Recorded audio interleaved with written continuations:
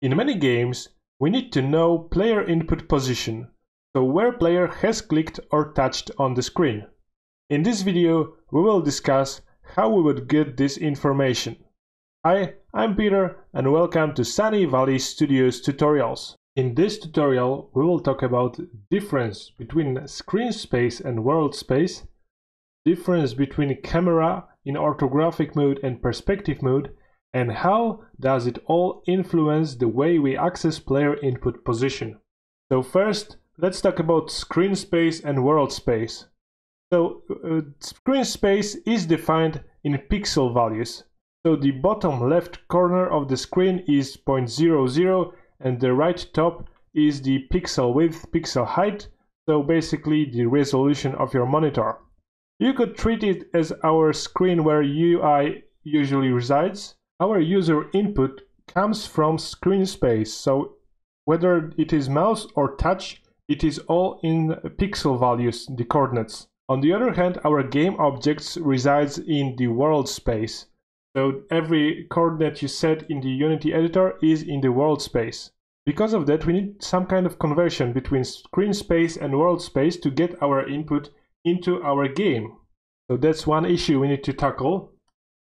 Another one is the camera. So as you might know, camera can be in two modes, the perspective mode and the orthographic mode. Orthographic mode is great for simple 2D games and allows us to use a simpler way of accessing the input position. In perspective mode, we have to cast a ray in the direction of our object to get its coordinates. As you might already know, raycasting is a physics feature, meaning it is more computationally intensive. Now, knowing all of that, let's go into code. Again, we are using Kenny assets. I recommend you check them out. Our preset in Unity is pretty simple. It's again the same thing that we have used in our 2D tutorial. And we have ground, we have obstacle with box collider and rigid body, and NPC with nothing more than just a sprite. So we will start with the camera in perspective mode, and I will show you a general method for getting input from the player. Let's create a script called player input. Let's open it up. Our goal is to move our NPC to the point where we clicked. First of all, we will declare a field called a public field of type layer mask. Let's call it obstacle mask. Now we will define a method, and this method will get the mouse position in world coordinates. So we will call it get mouse position in world coordinates, and it will return a vector 3 with question mark. It will be a private method.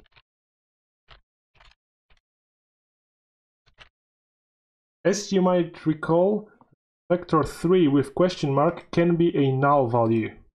Okay, let's create a ray. Let's call it ray, and it will be camera.main.screen point to ray, and we will give it input.mouse position. If you are creating this for touch input, you could use input.getTouched0. and you would get an input from the touch screen. We will be using mouse for this example. So let's look at the documentation. Our screen points to ray.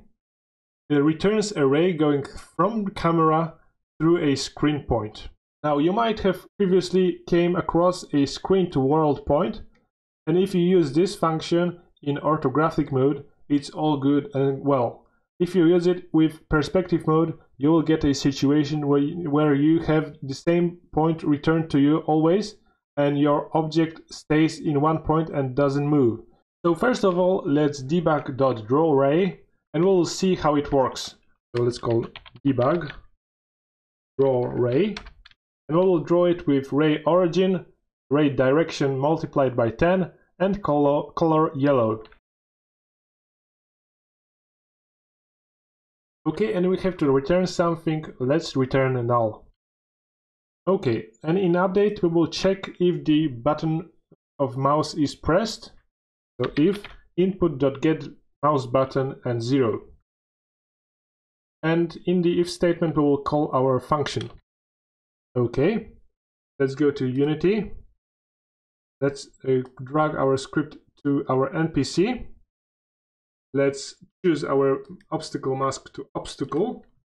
If you don't have the obstacle mask layer, we have our obstacle object with the layer obstacle assigned to it.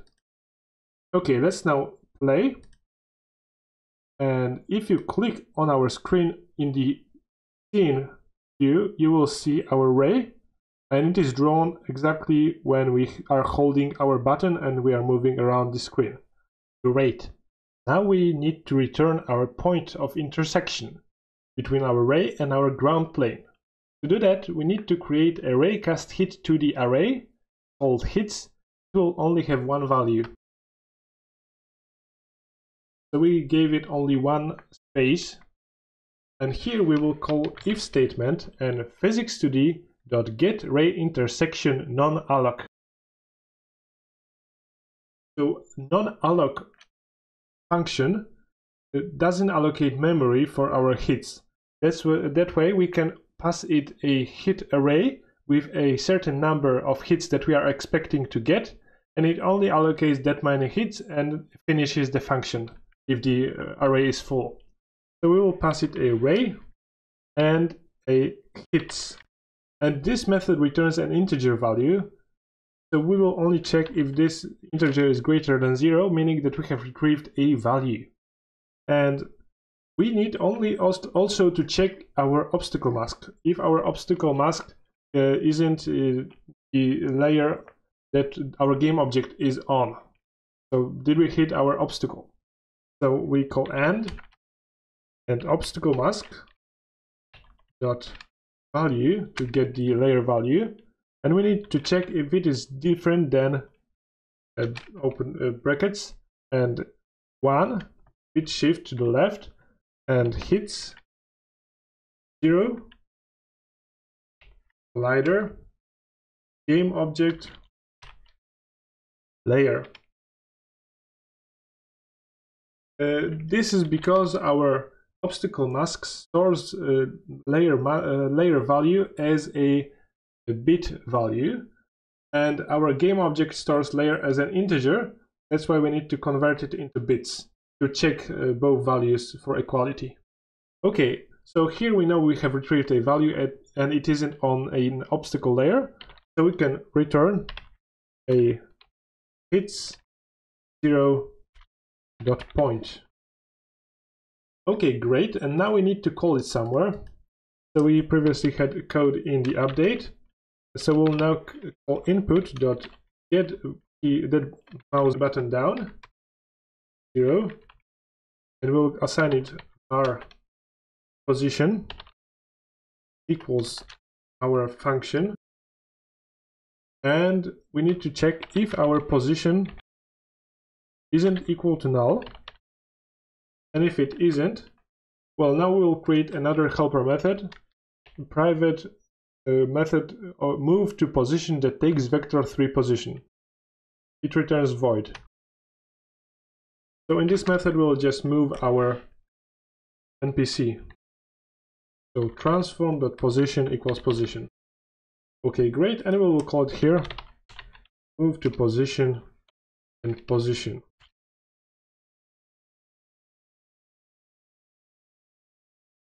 And we need to call position value because we have vector 3 with question mark. Okay, now will it work? Let's go to Unity and find out. So let's go to our Unity project where NPC has the script, has obstacle mask already assigned to it. Save it, let's run it. And despite our raycast seem to be working, we have no change at all. And why is that? This is because our ground plane doesn't have a collider, and physics2d of course checks for a collider. So we need to create a box collider 2D here. Let's make it a little bigger. Okay, and we will check our obstacle to be a trigger so it doesn't move.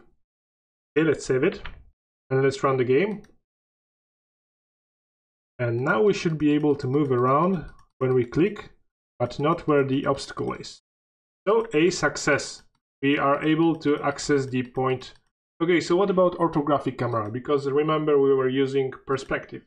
Let's switch to orthographic. Does it still work? Well, yes it does, because it is a universal method that works with every type of camera mode. Okay, great. Okay, so now let's look at a simpler method that can only be used with orthographic camera. So let's call it private vector3, and we will continue with question mark so the rest of the code works, but you could easily use vector3 for an output, and we will call it get mouse position with orthographic camera. Okay, and here we will call var mouse input equals input.mouse position. So again, you could just use here input.getTouch for a touch input. Okay, now we will convert this input mouse position from screen space to world space. So var mouse position, it will be equal to camera main. And one thing I haven't mentioned it, you have to have your camera tagged as main camera, else it will not work. So make sure you have your camera marked as tagged as main camera. It is by default marked like this, but you have another camera, you might want to use this other camera. Okay, we will call screen to world point, and we will give it our mouse input. Now we want to make mouse input Z position as 0, as we have our position at a camera Z position. Okay, let's return mouse position. And because we are returning vector 3 with question mark, we can just switch those methods. Okay, let's go to Unity. Let's play.